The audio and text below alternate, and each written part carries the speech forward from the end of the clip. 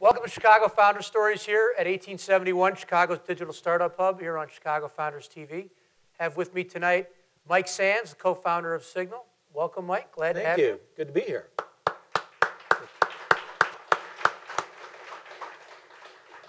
So, Mike, a lot of people have heard about Signal, heard it's an exciting company, know you've had great growth, but a lot of people might not know exactly what you do. For the uninitiated, how would you describe what Signal does? So we're the technology that helps power people-based marketing. So the big trend in marketing today is obviously to use technology to get the right message to the right person at the right time. And in order to do that, you have to be able to connect the identity of a customer and their underlying data, their intentions. They want to buy a car, they want to go shopping, across the channels that they're interacting with. And your life and my digital life are very complex now. We have cell phones and laptops and iPads and emails, and all of that digital you is hard to connect. We're the infrastructure that allows brands to connect your digital life to their marketing needs. Got it. And it was originally called BrightTag, correct? It's originally called BrightTag, and we created Signal about 3 years ago to represent the expanded charter that we have as a company. And it's Signal, the BrightTag idea was originally to do with tags. Can you explain for the layperson what those tags were? What kind of tags they are? So data collection in general is a big need in online marketing today. So there are needs across the industry to serve administratively those data collection needs, which is the original focus of the company. And what we do today is provide that administrative function as a way to initially engage with customers. And about 30,000 companies across the world today use that original part of our platform to manage their administrative needs for deploying their technology solutions, connecting with their customers, and ingesting their first-party data. Signal, the evolution of that same platform, is really addressing the higher need in the industry to power the marketing that connects to the consumer, not just the underlying deployment and connectivity layer. Got it.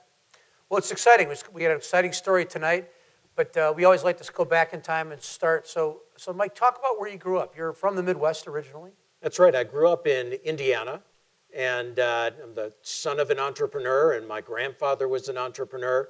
I was just laughing with my dad. My grandfather invented, because everything needs to be invented by somebody, the metal bed frame. So if you go to Mattress World and see the little square rectangular metal thing that the mattress fits in with the little hooks at the end, he had the patent on that. Wow. Which was an awesome business for 17 years. But at 17 years in one day, it was not such a great business. But the roots of entrepreneurialism run deep. In fact, the three co-founders of Signal, we realized that all of our dads also founded their own companies. Wow. And ran them. And what did your dad do? He founded a sales company. So he sold consumer electronics. He was represented a variety of lines. He literally, I finally convinced him to retire. He closed his company down after 45 years about a month ago. Oh, wow. Yeah.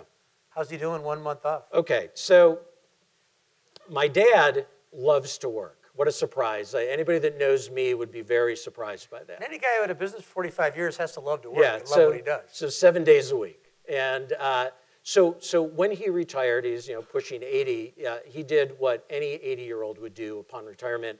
He went and got his lifeguarding license.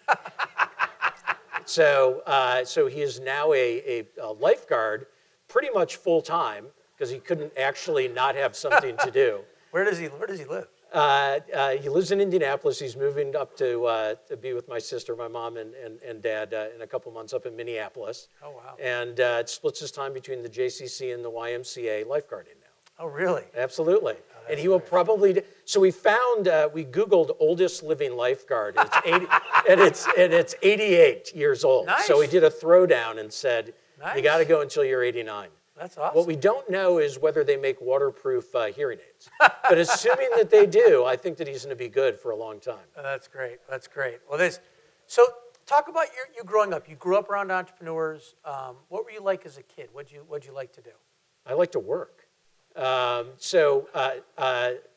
lot of us have stories, newspaper route, whatnot. I fell in with a museum in Indianapolis. The Indianapolis Children's Museum is the largest children's-oriented museum in the world. It's got about 500,000 square feet of exhibit space. It's really an amazing organization. They had a natural history department, hundreds of animals and plants. It was really a great place to grow up, and so I'd volunteer there every weekend and every day during the summer, and eventually that turned into a job. And I worked there for 10 years while growing up. Wow. So you grew up in Indianapolis? Yeah. So you're in Indianapolis and you're looking at Before college. the tech boom there. Yes. So, I mean, now I look at Indianapolis and it's this amazing place with Exact Target and Right. Angie's List and any number of other startups. It wasn't so much then, but it just really come around. Yeah, no, it's exciting. So you decided to come to school up at Northwestern. Yep. Brings you to Chicago, the Chicago area. Talk a little bit about why Northwestern, your Northwestern experience, what you studied, what you liked doing. You know, what was Mike Sands like at that time? You know, I loved my time at Northwestern. I'd love to tell you that it was some big calculated plan to go to NU, but a lot of my friends from the year ahead of me, you know, 3 or 4 folks ended up going to Northwestern. And Chicago was always that big city that kids from Indianapolis would ride the school bus up to and take a field trip once or twice a year. So it just seemed very appealing to me to go to Northwestern, great school in a great city. And I've been here ever since. So, but you weren't in technology. You majored in communications. Yeah, absolutely. I loved my communications degree. I knew from very early on in my time at Northwestern that I wanted to go into marketing. I met some very influential folks that were actually at Kellogg at the time that had come out of marketing and advertising backgrounds. And I realized very early on that I had a real passion for that. And the closest thing that Northwestern had to a marketing degree was to go into the communications program, and so that's what I did. So you then you graduate and become a later day Don Draper. Right, exactly. Leo Burnett, here I come. I'm sure it's not quite as it's not sexy as glamorous, as the show. But you go to Leo Burnett when you get out, and talk a little bit about in a bit of serendipity. You had United Airlines, I guess, was one of your big clients, right? So. First of all, were you attracted to travel back then? No, but there's this strange recurring theme throughout my career, you know, travel, right. Whether 4 wheels or flight. And look, what's there not to love about travel? You know, everybody does it. Everybody's got an opinion. As a marketer, I think that you want to be able to take to market things that people are highly engaged with. Mm-hmm. And I really admire, you know, running a B2B company right now, I admire the brilliant B2B marketers because it's hard to humanize a product that you're selling to other companies. It's very easy to humanize and engage with people that are flying an airline. Mm-hmm. And this was at the heyday back in the 90s of United Airlines advertising and the Rhapsody in Blue campaign and some of the most brilliant advertising that had been put on film. But what was really neat about the industry was that it was just starting to sense the change that technology could bring. So Leo Burnett had an inside digital agency called Giant Step at the time that actually turned into a really successful. What year was this? So this would have been 94, excuse me. Wow, so Yeah. very early. And there's some very visionary people at United Airlines that could sense the coming sea change that technology would bring. And I was very lucky enough to work with them and with the Giant Step team at Leo Burnett to launch the very first website that United Airlines ever had. And most people don't know that that was a product of the Leo Burnett company and not of a big, you know, digital shop. Interesting. Yeah. Interesting. So what did you learn early on being in one of the early big web presences like that? You know, I realized this. So this was so early that, this was all dial-up modems. You couldn't buy anything on the website. It was purely for informational purposes. But people could see out ahead of this curve and this coming sea change. So when I left Leo Burnett to go to General Motors, flip to the client side and run vehicle brand advertising for Oldsmobile, I brought a mindset to that job that technology could play a role. So no young person would set foot in an Oldsmobile, right? You wouldn't, No. I wouldn't. But General Motors had just invested about $10 billion in completely redoing the line of vehicles. We had the Aurora, the Intrigue, the Alero. These were cutting edge, really great products. And we had data that said if we could get somebody actually behind the wheel of one of these cars. Are you the guy behind This Is Not Your Father's Oldsmobile? No, that came before me. That's Neil, and he's a brilliant, brilliant marketer. That was a famous campaign where that was before the $10 billion in investment on the new vehicles. It was off by 5 years. All sizzle, no steak. Yeah, unfortunately. But one of the most famous campaigns ever, I was the guy that came after that. And so, so what was it? I was the guy that did the campaign after the most famous campaign in advertising. Yes, that's what a friend of mine says. So we had to do something else. A friend of mine who has Barack Obama's old Senate seat, he's like, oh, I have the former president's Senate seat. And people are like, U.S. Senate seat? No, state Senate seat. He's like, but it's the most important Senate seat in the country. Right, because exactly. it produces presidents. Vote for me. So we had this insight. If we could get somebody behind the wheel, that 1/3 of them, the dealers could close. So the whole idea was a test drive. But the only way that we could get somebody to pay attention to the brand was to engage with them online. And because it was a new medium. And what years are this? So this was 97, 98, 99. And internet advertising was just getting invented. Right. So in 96 and 97, if you wanted to buy the internet, you could call up Dave Karnstedt, who was the head of sales at hotwire.com. And that was the single banner ad on the internet to buy at the time. So you could buy the whole internet by calling Dave. And you fast forward 20 years and things are obviously very, very different. But back then, we had to invent all of this as it came. So Google didn't exist. Lycos and Excite were really big. But we came up with the idea that an online lead generation program, the stuff that's very standard today, could actually start to revolutionize the way that dealers engage with their customers. How did you make that work in the early days, with the dynamics of the internet at that point?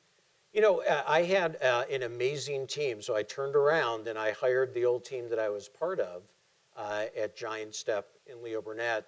And they really helped us to drive a level of engagement across these platforms. Now, it was very digestible at the time. You didn't have to make that many phone calls. There were maybe 15 or 20 big players on the internet. And you could lock all those up. And that level of invention and entrepreneurialism that I think we had and I found inside the folks at United Airlines that wanted to launch their first website. We found at General Motors, interestingly, that wanted to innovate digitally and start to engage with their customers in new ways. Did everybody want to do it? No, but I think that there's a lesson about being an entrepreneur in a big company that is absolutely true. And even in companies as large as the General Motors at the time, you could be entrepreneurial.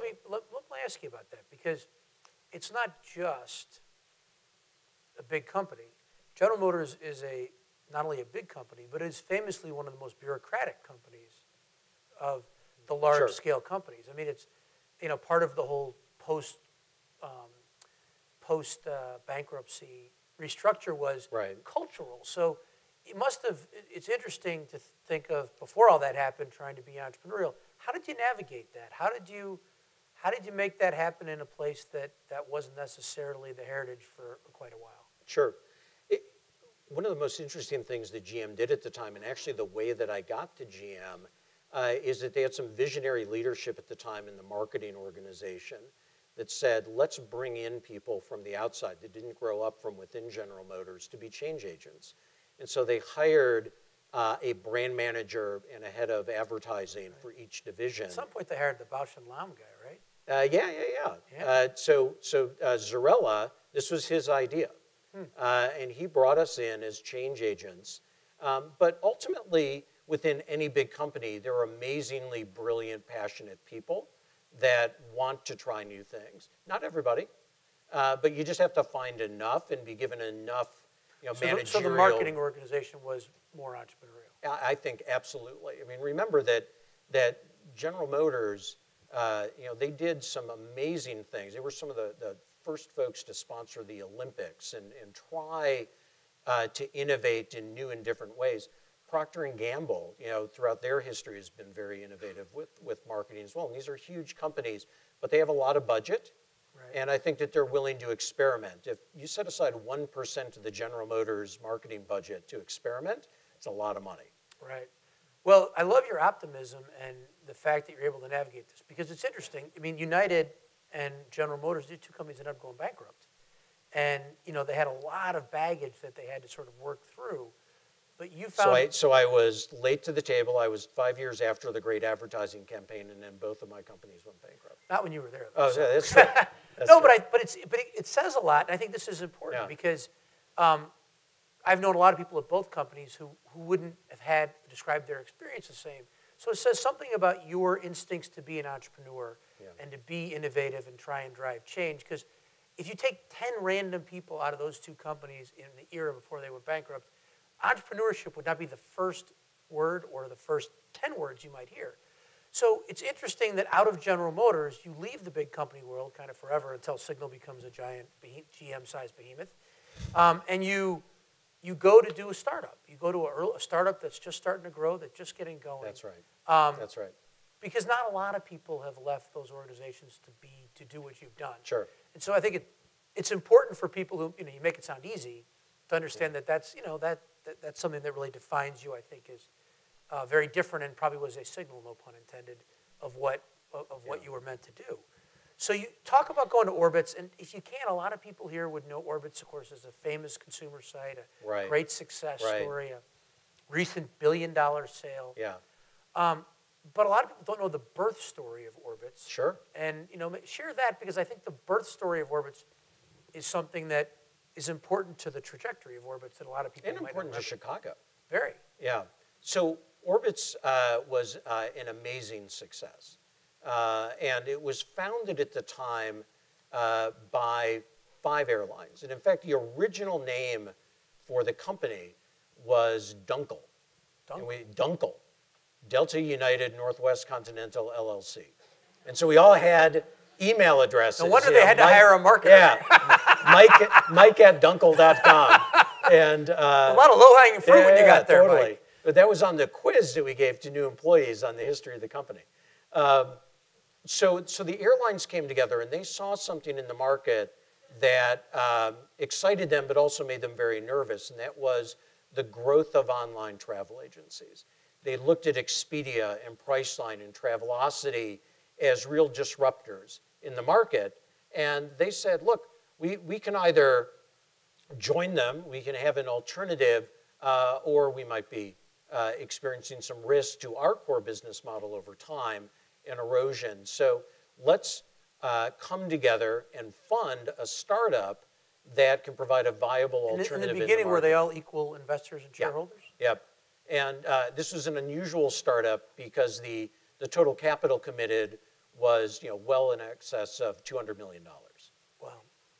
And to be clear, must have been interesting to navigate the Justice Department saying you would do this too. So there's a great marketing story in that. So I was lucky enough to run the marketing organization through the launch of the company and its growth trajectory to IPO.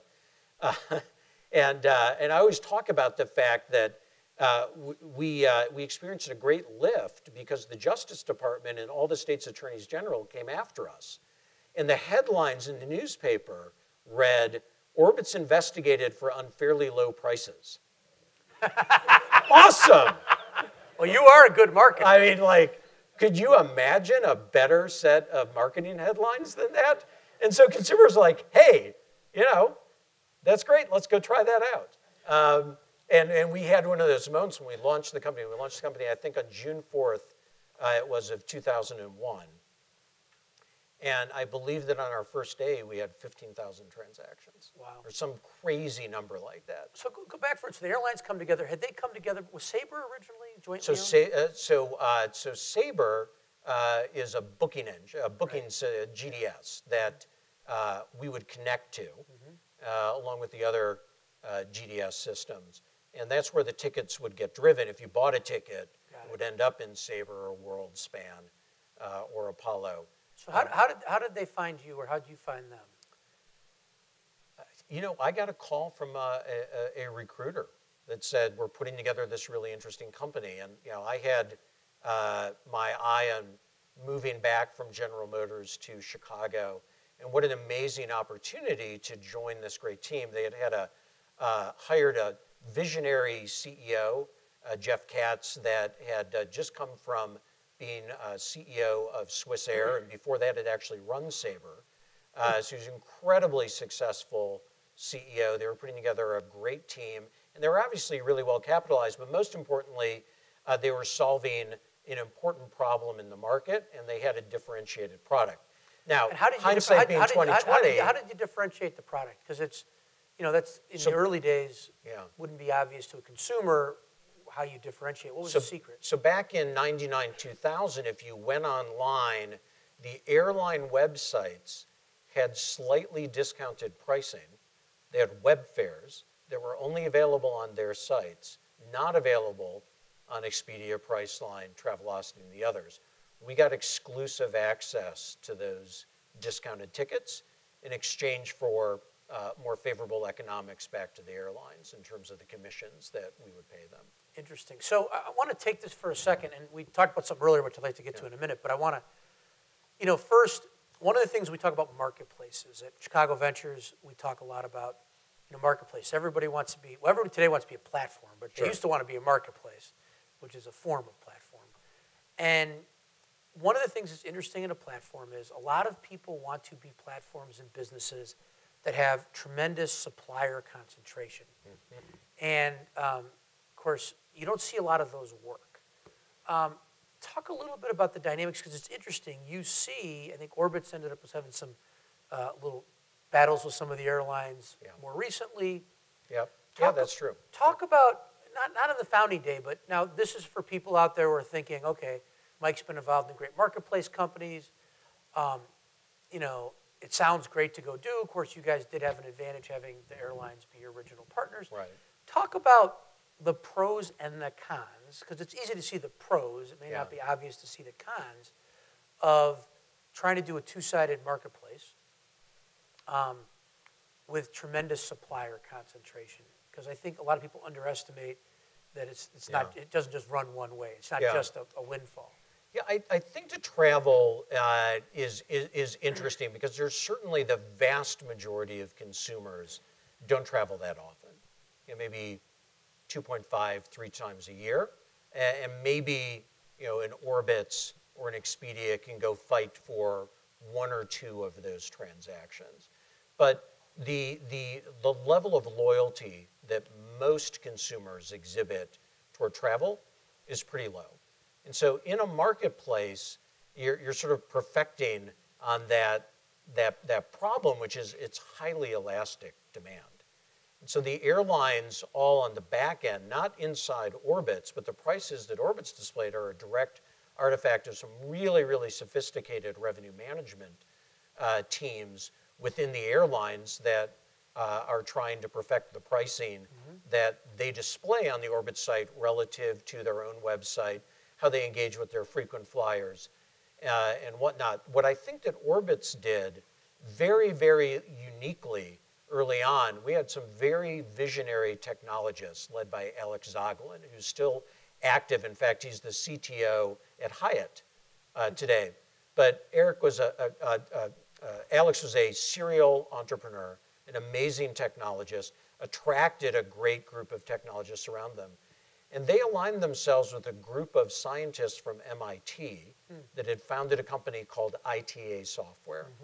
And between the two of them, they found a way to put that grid of airline choices at the top of an Orbitz search result. Now, the grid thing is now used on every website that displays travel options, from Kayak to Expedia to Priceline. Everybody says, here's the market in an easy-to-view, kind of one-shot view of the marketplace. That didn't exist until Alex and the ITA team invented it. So this is an interesting one. For those of you who don't know, ITA is a company that was sold to Google a couple years ago, I think for $675 million or something like that. Incredible success story backed by General Catalyst out of MIT. But there's an interesting question that you hear venture capitalists and founders ask, which is, ITA was the Intel Inside for all these online travel agents and had a great business, great data, ended up selling to Google, as I understand it, because Google didn't want anybody else to be able to own them.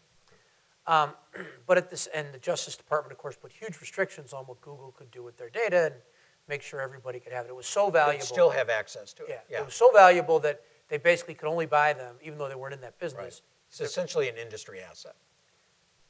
Incredibly successful B2B story, data-centric, makes a lot of sense. Sells for $675 million. Yeah.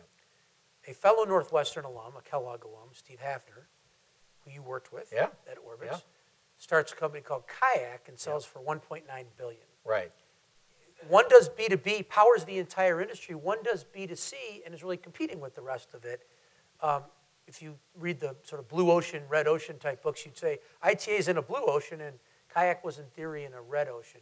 But if you look at the outcomes and returns, they're an order of magnitude different.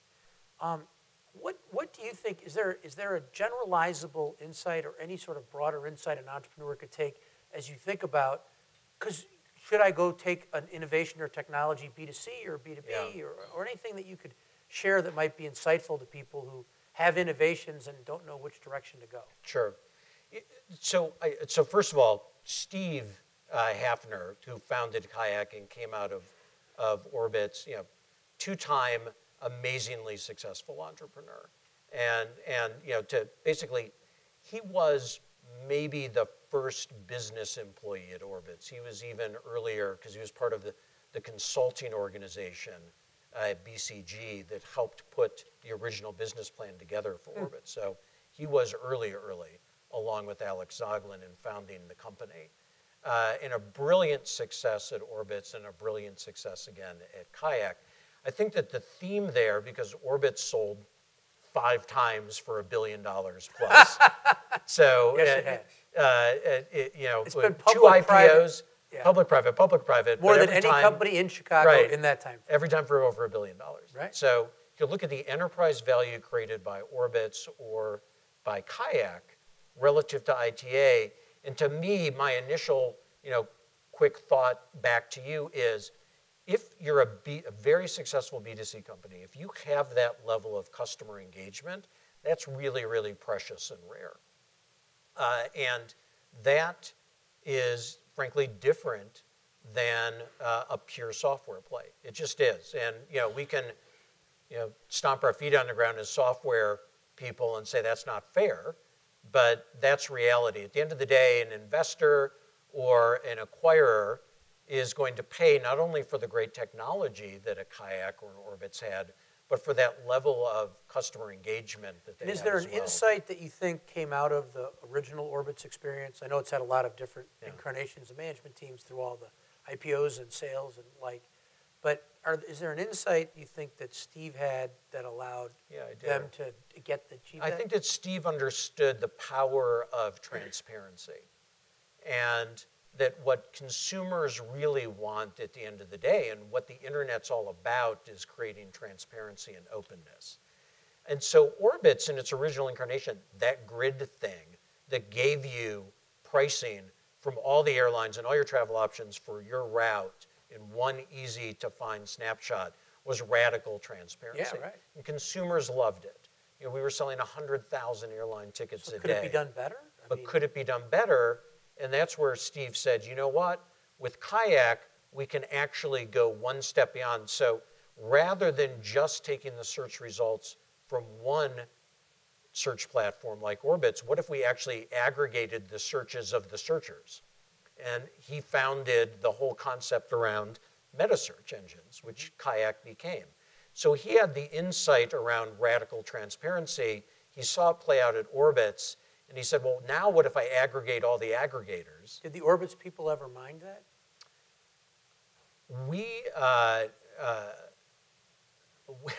Helping a competitor? No. We did a deal with Steve to give him access to the data. Our only mistake was not asking for warrants in the company. No, he obviously partnered with us very early on. Orbitz got tremendous benefit back from Kayak because Kayak ended up driving tremendous traffic to the site. Remember that the main way that these sites used to get traffic, other than people self-directing to Orbitz, was through a platform like Google. Well, the rise of the machines, people like Orbitz were perfecting how they bid. The ability to drive profitable traffic was changing rapidly. Interesting. And Steve provided all of our platforms with a new source of traffic that was incredibly valuable. Interesting. Along that line, one of the interesting things about,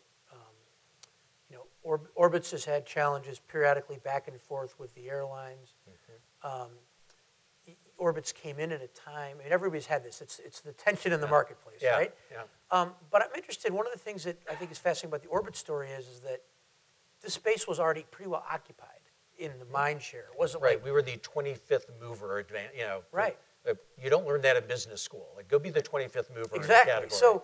So what allowed you to break through the clutter? What allowed you to break through the clutter there, do you think? So I don't, it is funny, we used to talk about this around the office, like we're last, not first in terms of entering the market. And I guess maybe there's some brilliance to being first and there's some brilliance to being last, because you can sit back and observe those gaps in the market and those needs and then dive in to whatever that wedge issue is and create your own market space for that, where if you're the fifth mover in a market, maybe you miss the initial wave, but you're not late enough to find your own white space to build a business. So I don't think there's any science to that. We didn't wake up one day and go, let's be 25th mover. I think that the people like Steve and Alex and the airlines that founded it were addressing a market need. But what they did do is they said, because we're the 25th mover, let's make sure that what we do is intentionally differentiated. So back to the differentiated pricing, the differentiated technology, the differentiated display. Even the way we marketed the company was different. We launched the company online. Now, I know you're like, well, doesn't everybody do that? But this was 2001. Right. Web traffic was very light. The #1 travel site ranked in ComScore was MapQuest. So times were very, very different. The idea that you wouldn't launch a web-based e-commerce company using television and magazines was really weird and radical to folks. But it became an incredibly successful strategy for us. The other thing that you can't anticipate as you launch a company are these events that come out of left field. So for us, just after 100 days from launch, 9/11 happened.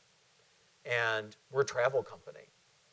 So you can imagine. Nobody flew for months. Nobody. Now, if we had had a bunch of TV running and radio, we might have gone out of business. But the fact that we picked a different approach that was e-commerce based, we could turn it off in an instant, we could pull back, we could preserve cash, hunker down, and get through, I think was part of the success of the company. And when travel did come back, we were then well positioned. Interesting. By the way, just on a side note, how did Steve then break through the clutter as like the 45th with Kayak? Like, how do you? User experience. I think that what Steve and his founding CTO did better than anybody is really have a great command of user experience. And Steve realized, I think, from his days at Orbitz, where we invented that single view of an entire market in one screen, he realized the power of engaging with customers in a very simple and intuitive way. And so I think that time and again throughout the history of the internet, companies like Apple and Uber and Kayak that have been able to take an incredibly complex problem and just simplify it and make it easy, they've won again and again and again. And so I think that Steve had a great insight into that, and the Kayak user experience is second to none. So it's interesting. So Orbitz has a great alumni group of which you're one of the leading stars. We have so many successful companies, both here and around the country. But one thing you hear sort of continually from Orbitz people is that the airline birth was a great one, and we were awesome at that. but in a lot of ways, there was a bigger opportunity, an even bigger opportunity. Yeah. Talk about the strategic insight behind that, because clearly everybody would want an Orbitz-like home run. At the same time, there are some interesting insights strategically when you look at markets that people probably could learn from. Yeah, it's interesting. I think that Orbitz became a $1 billion company. Amazing, right? Far less than 0.1% of all startups ever get to that size. I mean, 1/100th of 1%. So they had a unicorn outcome. But if you look at the two companies that won 20 years later, it was Priceline and Expedia. It wasn't Travelocity. It wasn't Orbitz. Ironically, Travelocity and Orbitz both got bought by Expedia. And what was the difference? The difference was that early on, at the same time that we were going after at Orbitz the airlines and Travelocity was going after the airlines, Priceline and Expedia expanded their offerings and went hard after hotels.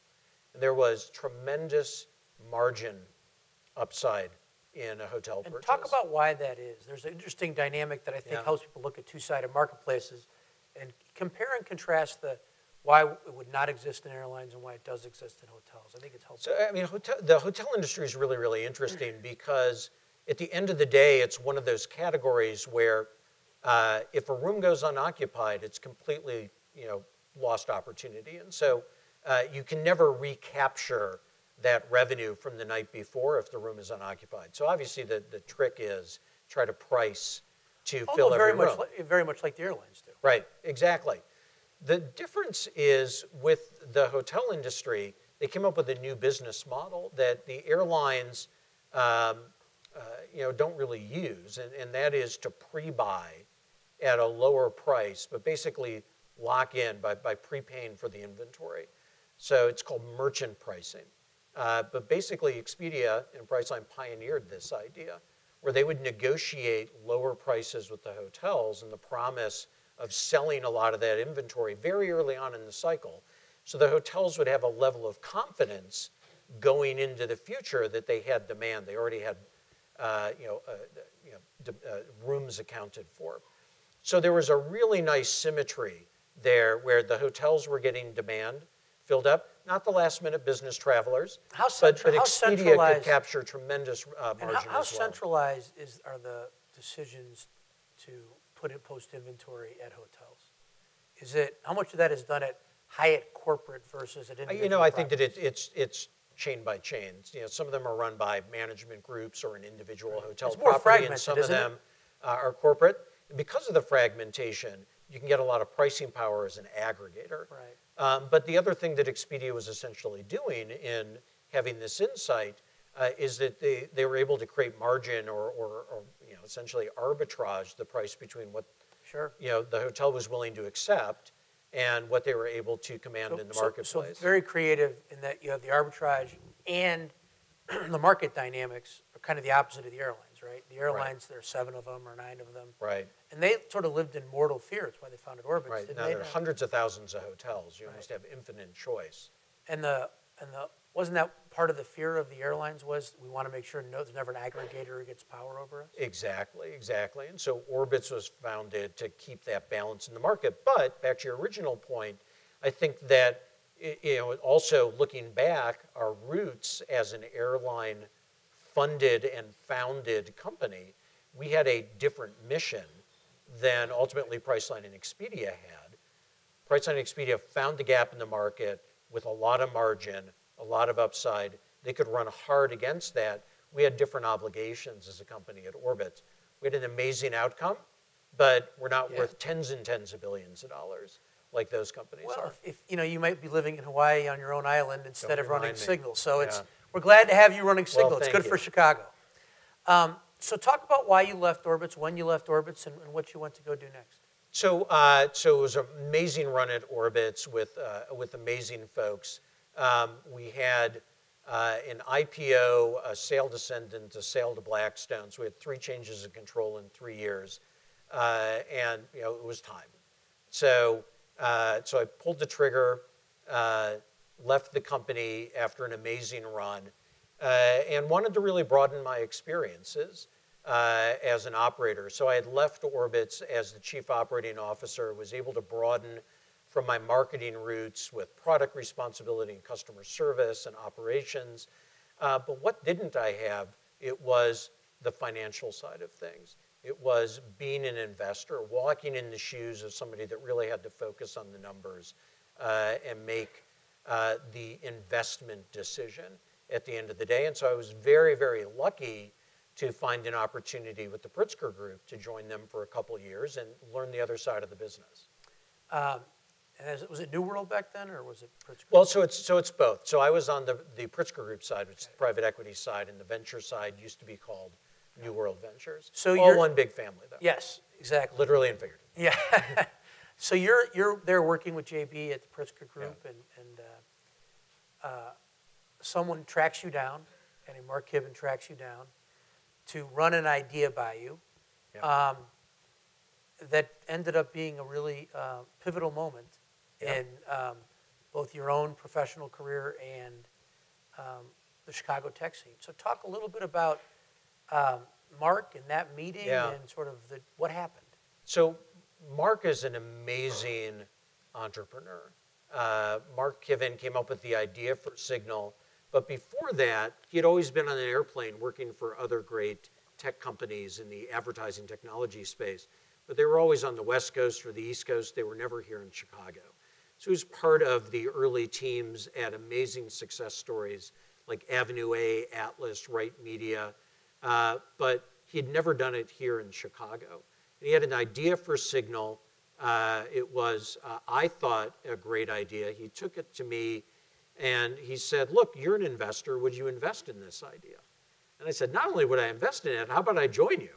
And so we took the idea. And how would you describe JB. the idea back then, at that moment? So we looked at the administrative problem, the original catalyst, the thing that 30,000 companies are using our software today for. So to a layperson back in 2010. So if you think about my job at Orbitz as chief marketing officer, I probably had 15 to 17 different technology platforms that I had to manage. So I had to send data to analytics platforms and bidding platforms for Google and my display platforms and SEO, on and on and on.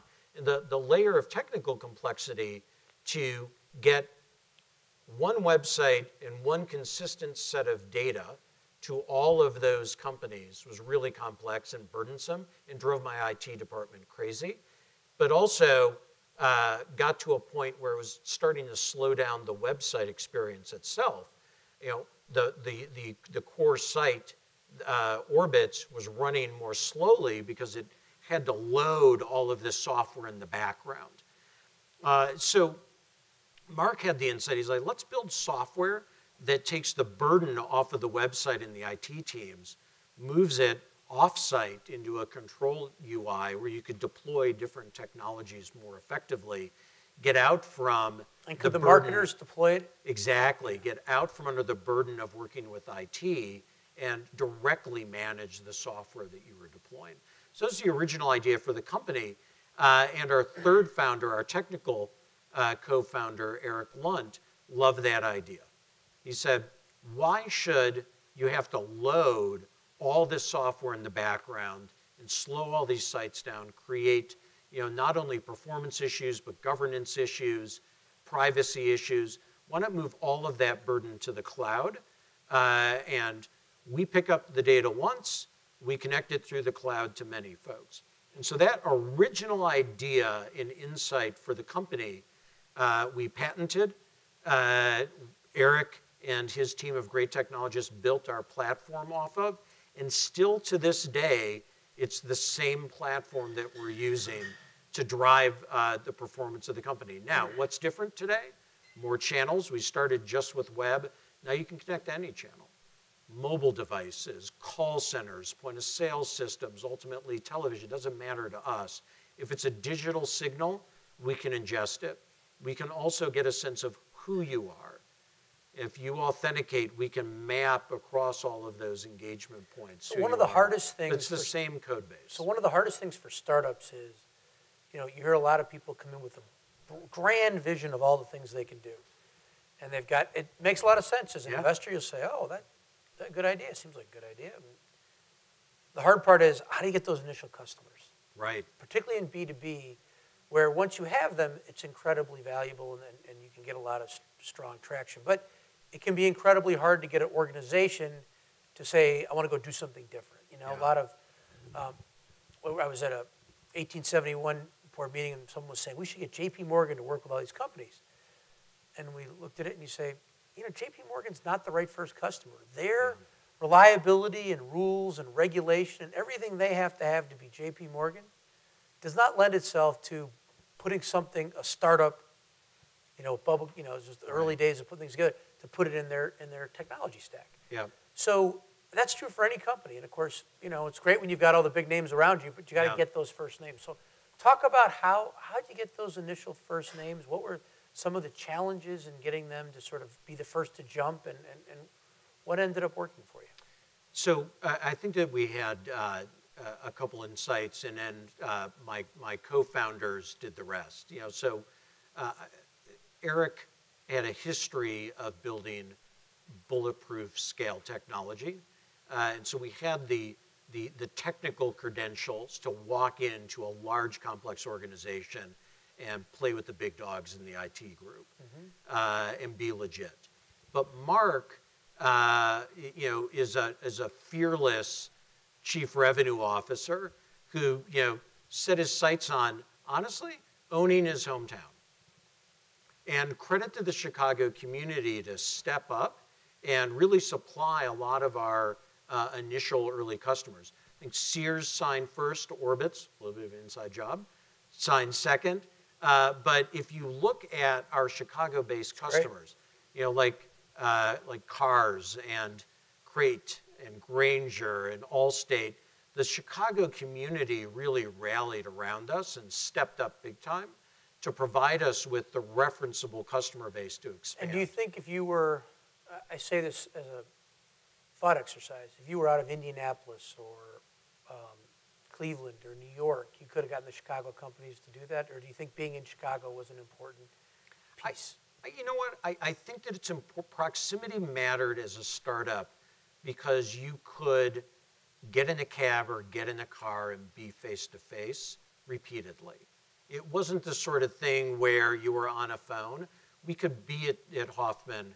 We could be at Crate. So do you think that, I mean, clearly you have the technology that's certainly, you could have better technology if you're in the Valley, but if you, you know, San Francisco doesn't have that same breadth of companies you described. Do you think Chicago was an advantage to you versus being in the Valley early on for those early customers? For us, certainly it was. I think that Chicago offered us proximity to these amazing advertisers, but also we had the courage to go as a 5, 6, 7 person company and present ourselves to those same companies and legitimately solve a problem that they had.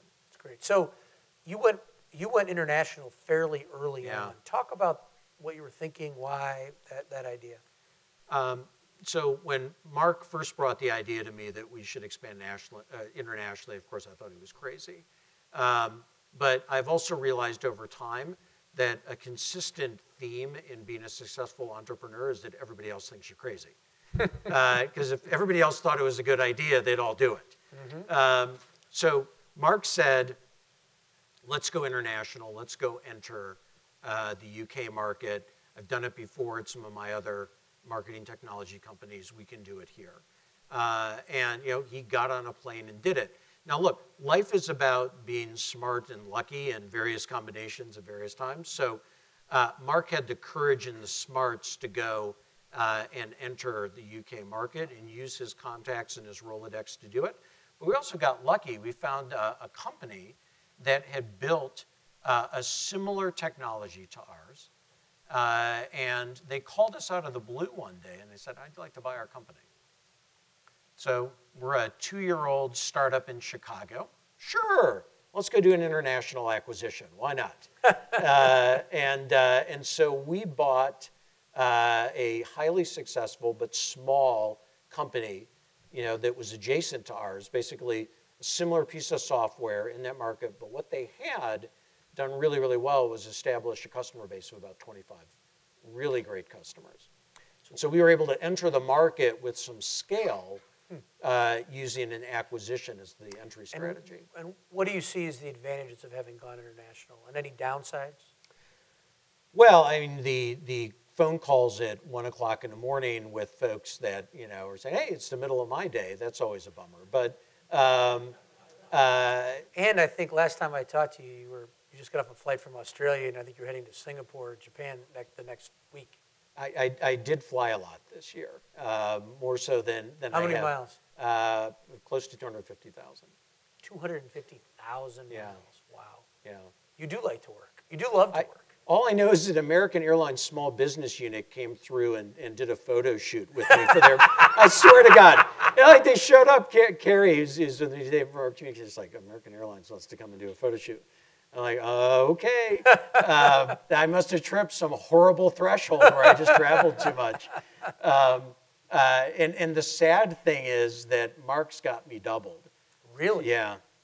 I think that literally the airlines probably throw rose petals when he walks through the airport. So you guys are like your own giant travel company by yourself. I mean, it's incredible. Tell the airlines that. Seriously. Yeah, because we need all the love that we can get. Seriously. So, but international has been incredible for us. Here's the thing that I think as companies in the U.S., because the U.S. is such an amazing market, you can build an incredibly successful business here.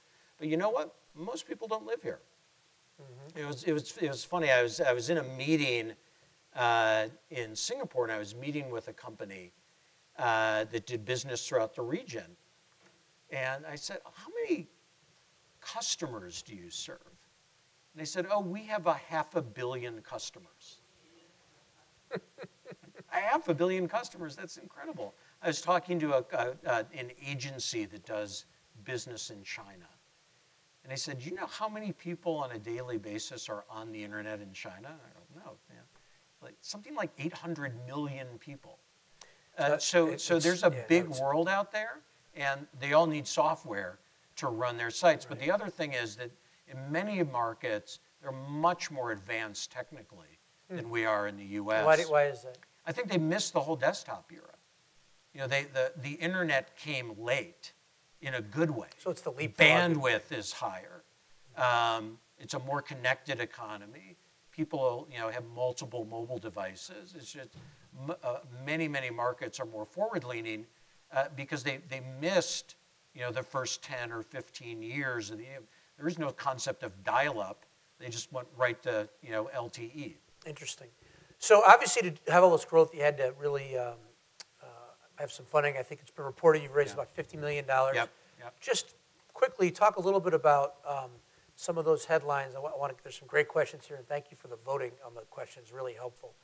What were the sort of big funding moments in your company history? Because you have unusual ones, I think. Yeah, you know, I think that every startup that raises a lot of money, for the most part, has a little bit of a long and winding road from a funding standpoint. Sure, everybody reads about the 50 unicorns that are killing it. I won't ask, but not the other, you know, 15,000 companies that, you know, went a different path. So our first round was led by, you know, by the Pritzker Group and by JB, who believed in us very early on and put up the initial capital along with a couple other institutional investors, you know, like the I2A fund here locally, Tomorrow Ventures and Epic from out west. But most of the money in our first 3 rounds came from right here in Chicago. So from that standpoint, we're a little bit different. We didn't go to the coast to get our funding. We actually got to stay at home. And look, I think that we had 3 experienced entrepreneurs that had all had successful exits. We were solving, I think, an important and complex problem. And we had an investor community here in Chicago that believed in us. In our Series C, we added Baird Ventures. And Baird, you know, credit to Baird, they had seen the Pritzker Group come in and I2A, and they really believed in the company. They knew that we were going to go out and go to the Valley, to raise money, and they preempted us and said, hey, you know what? We'll hit your price. Let's just get it done. And I thought that that was, a lot of credit to the folks at Baird to believe in us and believe in the Chicago story and make it work. Our last round was a strategic round. So back to international expansion, we found an amazing business partner in Yahoo Japan, which is a completely separate company from Yahoo Inc. here. It's owned by SoftBank. So owned by SoftBank. It's publicly traded. It's a completely separate company from Yahoo Inc. Hugely successful, growing like a weed. The ownership in Yahoo Inc. is one of its more Yahoo valuable Inc. things. Has most of the value in Yahoo Inc. comes from their investment in Yahoo Japan and Alibaba. Right. Yahoo Japan is this incredibly successful juggernaut of a company in the Japan market, and they believed in our software from very early on, wanted exclusive access to the software for the benefit of an open digital economy in the Japan market. And so they approached us, and through a series of contracts, we got to know each other, trust each other, and then they led our last round of investment. So it's a big round. It's really, to be $30 million round. About $30 million round. Yahoo Japan led, and credit to them. They believed in the company. They put their money to work in our company, and in turn, we've had incredible success in growing the business, in large part because of our partners at Yahoo Japan. That's great. So I want to get to everyone's questions, but one last thing, which is, what can this be in a decade? What could Signal be?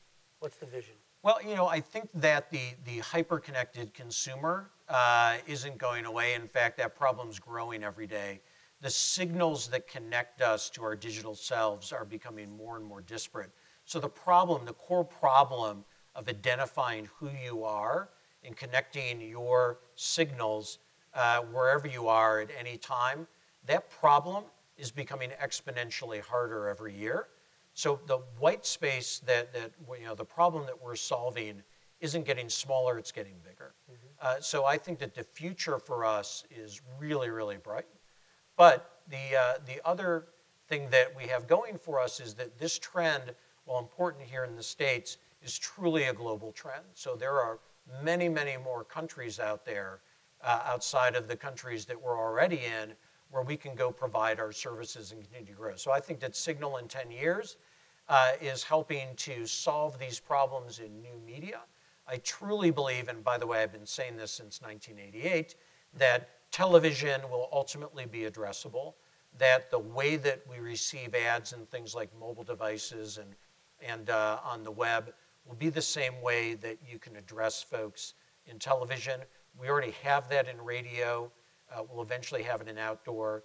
So there's a whole world, hundreds of billions of dollars of spend that can become more relevant, more personalized, and it needs an engine to do that. Fantastic. Well, it's exciting. We had some great voting here and some great questions. So I want to start with do you think formal training in management or entrepreneurship is important to being successful for people to take you seriously? It's kind of the should I go to business school question. So when John Slawney approached me to go to Kellogg, he threw the application on my desk. I was at Leo Burnett, and he said, let's go to Kellogg and meet women. So I'd love to say that my inspiration was, to round out my experience in executive functioning, but it was really something far different. By the way, I met my wife on my first night of my first class, my first day at Kellogg. So it worked. And I'm totally task-oriented, so it made sense, right? And we're happily married ever since. But I actually think that business school can be incredibly helpful because we all start out, I think, for the most part, in a defined function. I'm a technologist, I'm a finance person, I'm a marketer. Most people get their start by doing something really, really well and advance within that track. Mm-hmm. But how do you get this broader view? And that's why you go to business school, is to meet people and get experiences that broaden you. That's great. So How do you make sure that your company focuses on your employees and customers while going through hypergrowth? It's really, really hard. I think that you don't always get it right. I think that there's a couple lessons. One is, and I saw this firsthand at Orbitz, the people that were right for the company when it was 50 people weren't necessarily right or happy at the company when it was 500 people. And so not everybody enjoys that growth curve. Some people love the small, amazingly spirited companies. I look at our marketing organization at Signal. We had an amazing, amazing marketer to help us launch Signal, and Tracy Halpern. Tracy didn't want to be at the company when it was over 30 people. She's like, I'm out of here. I'm going to go help the next 5 small companies become big companies. And now we have a new head of marketing in Kathy, who's amazing, that came out of a larger organization and thinks we're small and quaint because we only have 150 people. So I think that finding folks that are appropriate for the right stage of the company is important, and being really, really transparent with the team about the change that you're going through. The product that we sold in the beginning of the company is different than the product that we sell today. And that level of communication and transparency, I don't always do a good job on. I think the executive team doesn't always do a good job of. But it's something we do have to take very, very seriously. And it's not easy. Because I guarantee you, 99% of the companies that grow to be our size, what they sold in the beginning isn't what they're selling today. So taking people on that journey of growth is important. Great. Any book recommendations? Who has time to read? 250,000 miles. You know what? I love to read, honestly, is I'm just a massive consumer of news. So every day, the Journal, the Times, the Tribune, on and on and on. That, to me, is my reading. I'm not a big sort of self-help business guy, and I hate fiction. I like biographies. That's kind of been my thing throughout. So, trying to think of the last biography I read, might have been 3 years ago. This is too perfect for this. I think it was about Rockefeller. Oh, perfect. Yeah, See? yeah, exactly. It was called Titan. It was about 1,000 pages. It's a great book. Yes. And talks about the founding of the University of Chicago. Oh, incredible. So, all the amazing things that he did with and the tension social of him backing the founding guy, and the tension between that. Well, totally. And he was an amazing entrepreneur. But what I think is really fascinating is to watch social entrepreneurialism, and also how today's billionaires like Mark Zuckerberg are giving back. Well, who figured all that out and came up with the original idea to give away all their wealth?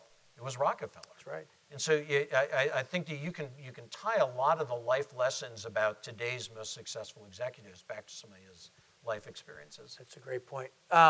In the modern day, when everybody and their mother is starting a startup, how do you find a competitive edge in founding a new company, given the sort of clutter out there, so to speak? I sort of flippantly said this earlier, but I think it's so true. You have to, as an entrepreneur, believe passionately in something that everybody else thinks is stupid. And if you do that, and you're right, you can be amazingly successful, because you'll have the white space to operate and build a company. I remember when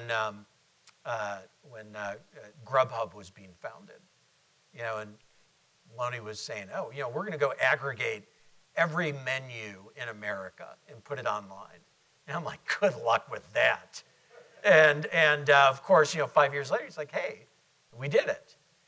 So I think that, I remember the first time, and I was the chief marketing officer at Orbitz at the time, the guys from Facebook came through. So we were one of the largest online advertisers, spent a tremendous amount of money. And the initial sales rep came and called on us.